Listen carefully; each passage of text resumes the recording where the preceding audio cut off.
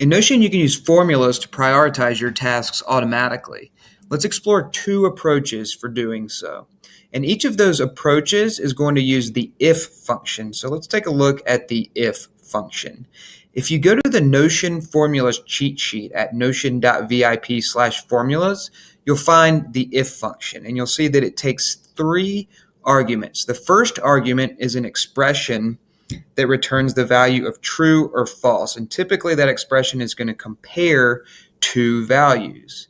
And then the second argument is the operation to perform if that expression returns true. So the third argument is the operation to perform if that first argument returns false. So like I said, that first argument is typically going to compare two values. And to compare those two values, you're typically going to use comparison operators.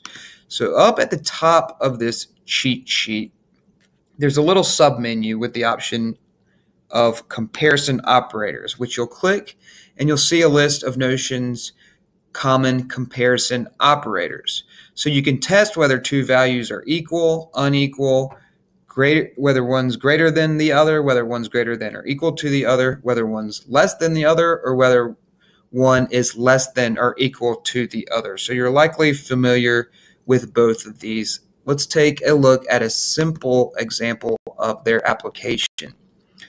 So in this little sandbox area here, we have a little dummy database, and within the formula property, we can type our if keyword to start the if function. And the first argument is going to be an expression that evaluates to true or false. So we'll just do 2 equals 2. So 2, and then the equals operator is going to be 2 equal signs, and then our other 2. So this expression, of course, is going to evaluate to true. The second argument is the operation to perform if that first argument is true, which of course it is. So we'll just return the string yes. And then the third argument is the operation to perform if that first argument is false. So we'll just say no. So when we confirm, we can see that we have 2 yeses here because in each iteration of the function, it's comparing 2 to 2. And of course, 2 equals 2. But typically for these values, you're going to be referencing other properties. So in our case, we can reference the item property with the prop function. And then we might compare that property against the string item1. So we're testing whether the item property equals the string item1. And when we confirm, we have a yes and we have a no because item1 is equal to the string item1, item2 is not. If we were to change our 1 to a 2, then our yes and no have switched. So in Notion, a checkbox property is really just a representation of true or false. So if a checkbox is true, or if it's checked, then it's true. If it's unchecked, it's false. So we don't actually need a comparison operator within this first argument. We can just reference the property, and that's going to return true or false if it's a checkbox property. So when we confirm, we can see we have a yes and a no because we have a checked and an unchecked. If we were to uncheck, this is going to change to no, and if we were to check this, it's going to change to yes. So that is our if function. Let's see how we can use it to automatically prioritize our tasks. So like I said, we're going to be taking 2 approaches here. And the first approach is going to use the Eisenhower Matrix. So if you're unfamiliar with the Eisenhower Matrix, what you do is for each task, you're going to specify whether it's urgent or not urgent, and whether it's important or not important. So if the task is urgent and important, you're going to do it. The Eisenhower Matrix is going to return the action of do. If it's important but not urgent, then you schedule that task. If it's not important but urgent, you delegate it. And then if it's not important and not urgent, you eliminate it.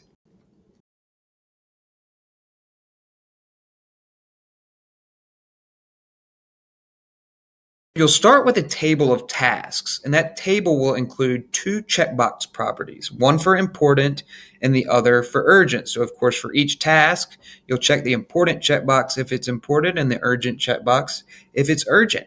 And then you'll have a formula property that returns the action to take according to whether important is checked and whether urgent is checked. So let's write that formula. In Notion, it's often easier to compose your formulas in a code block rather than in the actual formula property composer. That's going to allow you to insert line breaks and indentations that make it easy to understand exactly how the formula works. So we're going to start with our if function, and we first want to test whether the important checkbox is checked. So we'll make a reference to the important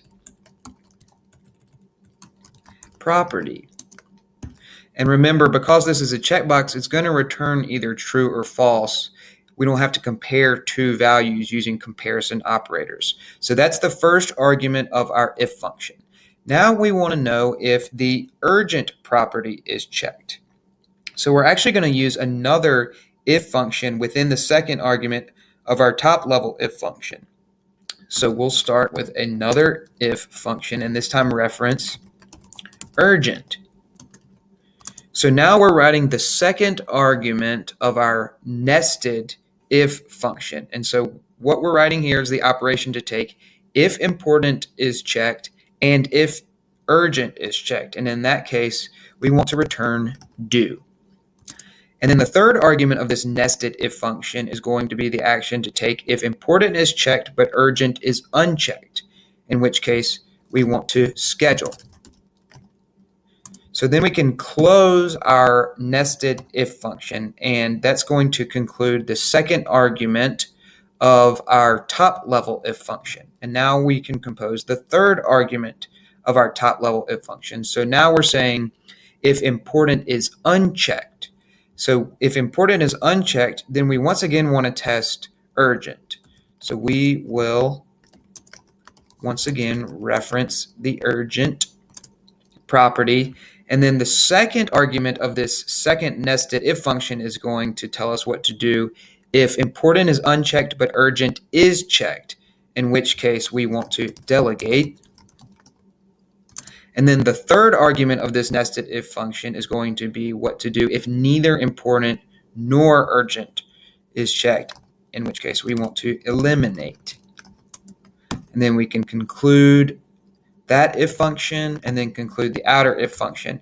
Now, when you include these line breaks and indentations within the code block, you're going to need to paste that formula within the address bar of your browser to eliminate those breaks and those indentations before you can paste it into your formula property. So I've just done that up top.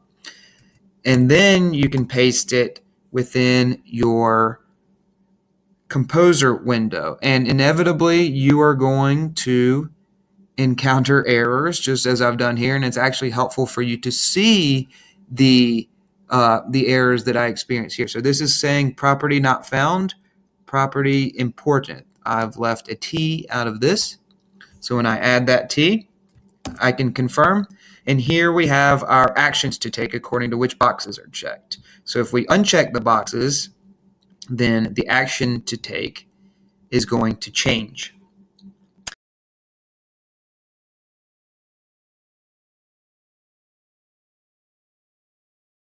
So let's move on to the second approach, which is the Marie matrix. And this I have named for the very well-known Notion consultant Marie Pullen.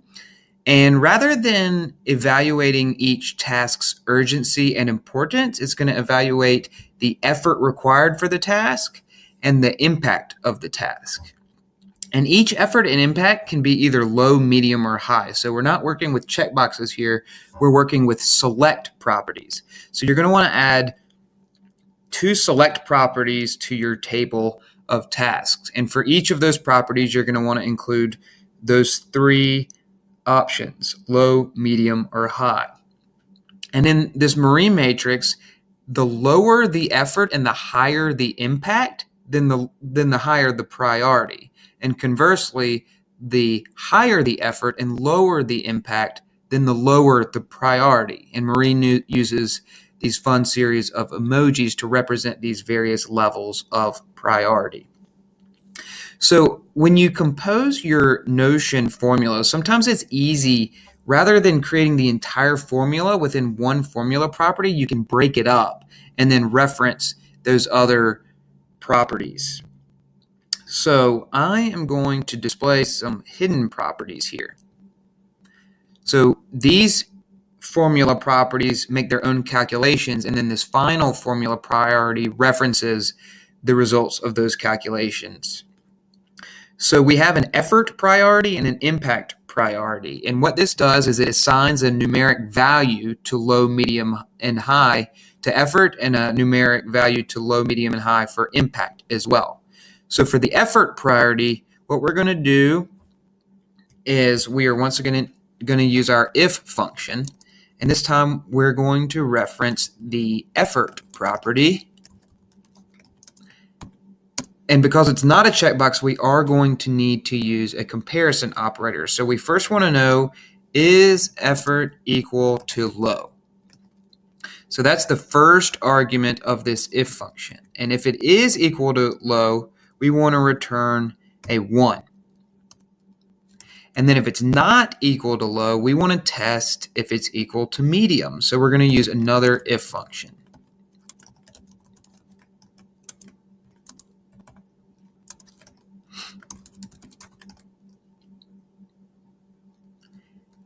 And if it is equal to medium, then we want to return a 2. And if it's not, then we know it's not low and it's not medium, so we can return a 3. And then we'll close out that nested if function, and we'll close out the parent function. And up here out of view, I'm going to paste it into my address bar and copy it, and then we can take it down here to our formula property and confirm. So now we have our effort priority that returns the numeric value. So for the impact priority, it's going to be very similar. We can just edit the formula we've already written, but change effort to impact. And because impact corresponds, the higher impact corresponds with a higher priority, we want to switch our 1 and our 3 here. So then we can copy that, eliminate those line breaks and indentations. And there we go. We have our effort priority and then our impact priority. And then we have another formula property that's going to add the effort priority and the impact priority. So that's just simply using the addition operator, the plus sign between those two property references.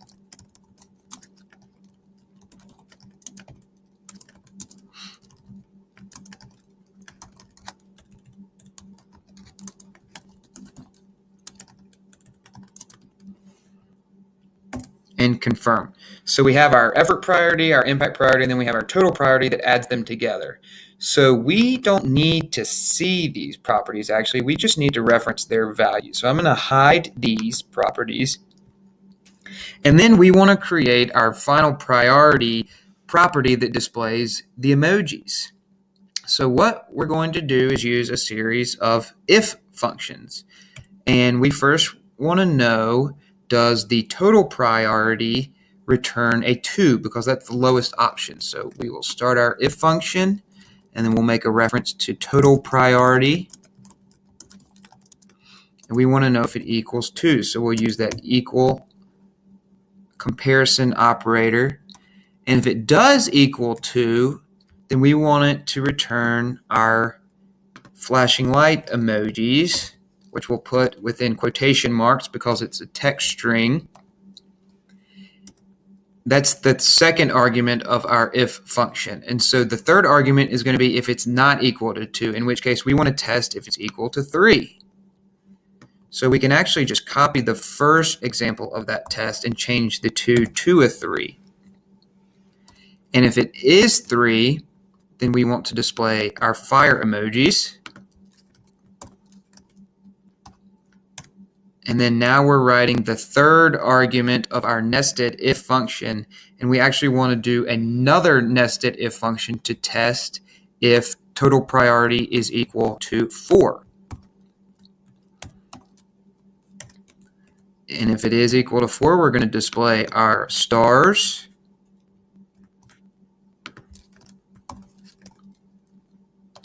And if it's not, we need to use yet another if function to see if it's equal to 5. And so if it is equal to 5, we want to display our coffee cups. And if it's not, we know it's not 2, it's not 3, it's not 4, and it's not 5, then the only other option is going to be a 6, which is going to be our sleepy emoji. So then we can close out our most nested if function, and then we can close out each of the other nested if functions, and then finally the parent if function. And with that, we can copy, paste into the URL bar, copy it again, and then come into our priority property, paste, and confirm. And there we have a representation of the marine matrix. And then you can sort the table by this priority property so that you have your highest priority items on top.